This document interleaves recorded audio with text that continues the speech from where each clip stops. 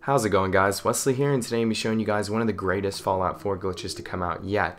Now, this glitch involves another glitch on its own, so if you haven't checked out all of my Fallout 4 glitches, make sure you click that playlist at the top right, and if you enjoyed this video, make sure you hit that like button below. So this glitch is extremely easy to do. All you have to do is you do the dog meat duplication glitch, then you want to drop the original stack next to the new one, and then scrap them both.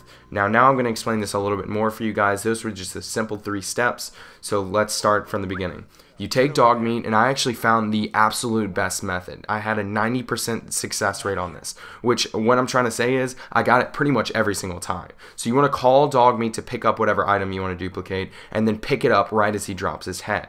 Next, you're going to want to drop your original stack next to the new one. Now, the new one is only going to have one of that item. It's not going to be, in my case, 1472 of that item. It's just going to be one. So how the glitch works is you drop that original 1472, but you're going to want to make sure that it's right next to the new stack that dog meat dropped, which is only going to be one. Remember that.